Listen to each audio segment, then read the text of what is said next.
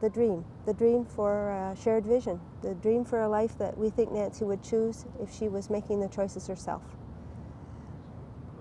You know, consider people who we know will take the time to listen to Nancy, to introduce her to welcoming places in the community, and that they'll try and figure out with you the kinds of things that you like and the things that you don't like, and build on those positives.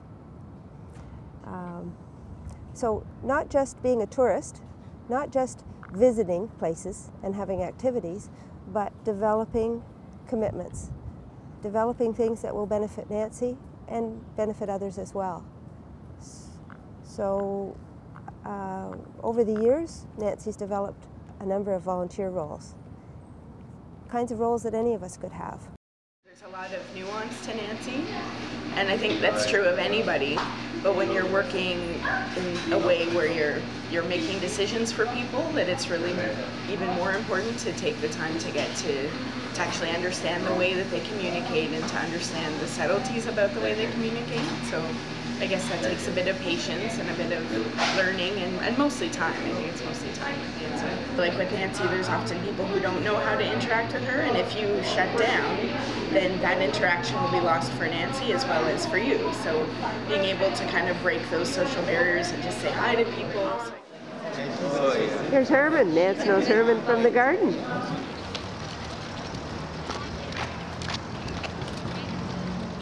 And I met when we were in our 20s, and now we're in our 30s. It seems like so long ago that we met. I see her as a dedicated leader with the help of her family and community. Her volunteer work with Out of the Cold and TIFF, and her endless gardening in the summer. She's always helping out people in need, and I find that a true inspiration. I couldn't ask for a better friend. She's kind and always there for me. She's kind of an extension of my family. I just hope that I've been equally a good friend to her. And when I take time to stop and reflect on how Nancy's affected my life, I think I might not be as successful as I am now if it wasn't for her. Thanks, Nance. The things that we got to do when I first started working with Nancy were, to me, amazing and groundbreaking. And here was this young woman with a whole world of possibilities. And I remember the first time we went swimming, and I've never felt joy like I felt through Nancy that day. If we think of Nancy in the context of her disability, then we'll never be able to get to know the person that she really is. The complexity of communicating without words. The fact that she listens unconditionally always. Well, not always, because if she doesn't want to hear it, she'll tell you. I remember the first time we went to a music lesson, and just the fact that she was so in tune with her teacher and her sound and her music.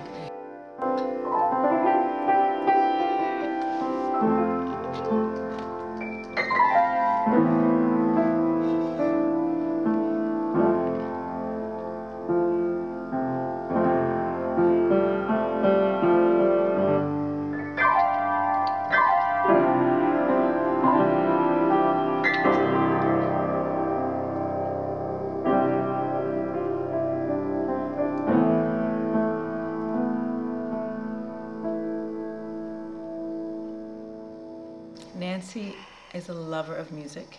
As soon as she hears the guitar, she usually starts wanting to strum or move, and sometimes will start to clap her hands as well.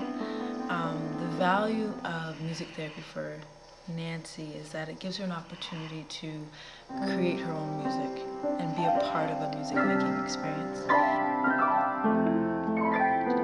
Try to leave space for her to play as well. So it's almost like a musical dialogue, give and take.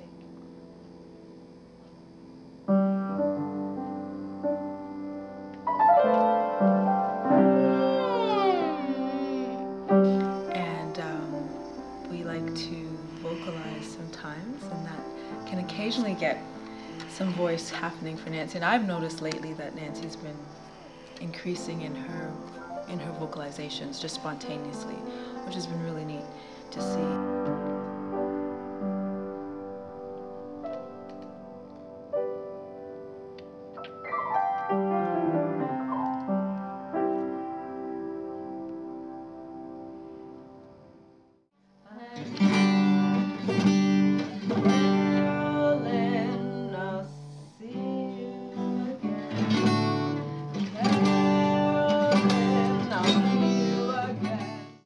We went to the church, the United Church, where Nancy's been serving lunch since so many years. I am learning a lot from Nancy and from all those things around her, and Nancy's community and Nancy's family, Nancy's friends. Like, you can feel things like happiness, like a smile, like a greeting or something like that.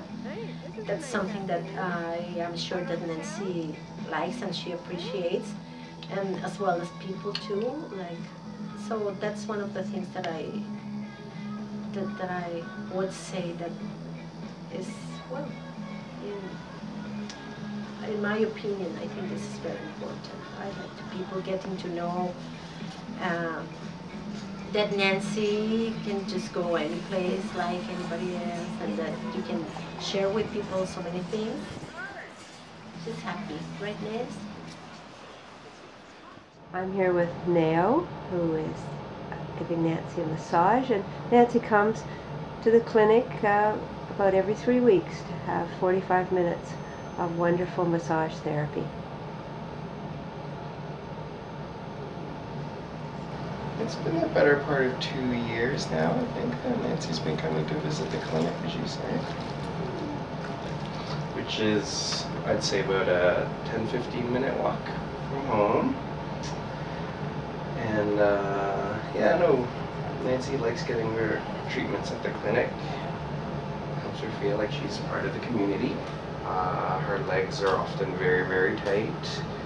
And I know you guys work on that, getting her kind of trying to be mobile on her legs and standing exercises.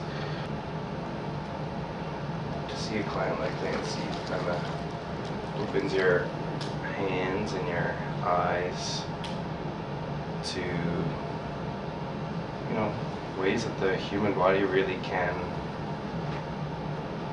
respond.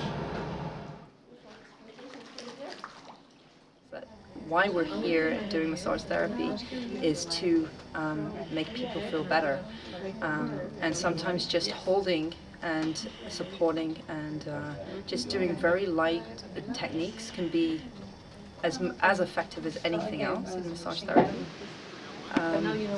These students are really learning how to communicate in different ways, and having someone like Nancy here really gives them the gift of learning to go back to basics and to really listen to someone even if they're not able to communicate verbally, where it's just about touch. It's about nurturing. Seeing Nancy around the school over the last, well, it's quite a while now, I know that generally, you know, the response is so good, and it's really, really valuable. I know the students all really enjoy having the experience. She knows the way you handle her.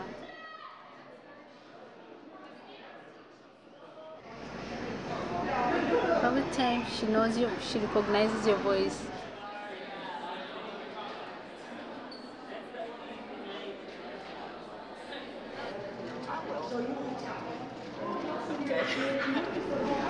She knows the best way to make sure she's comfortable when you're supporting her, you know.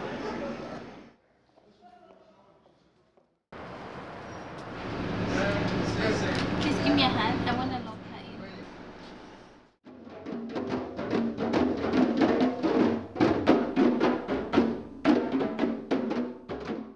Angela, why the Toronto District School Board welcomes students with different learning styles to the continuing ed programs? Well, we feel at Toronto District School Board that everybody has a right to education and everybody has a right to learn.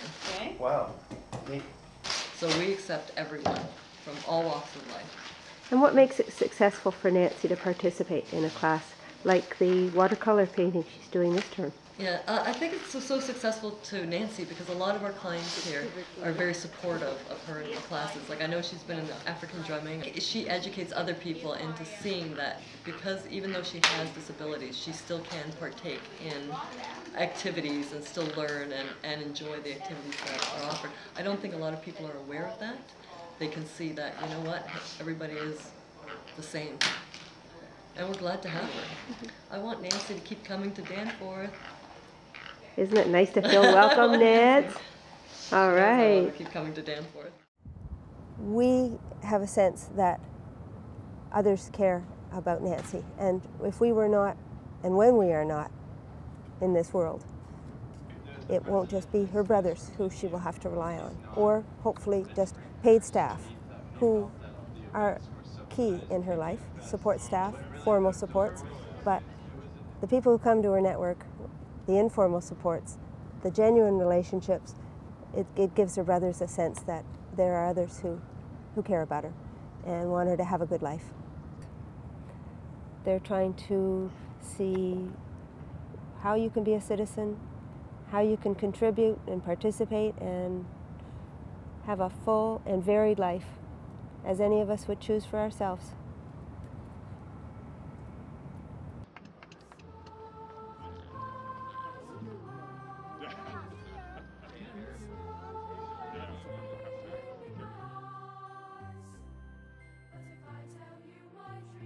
We value and love Nancy, and we think that that's an important message that everyone should hear.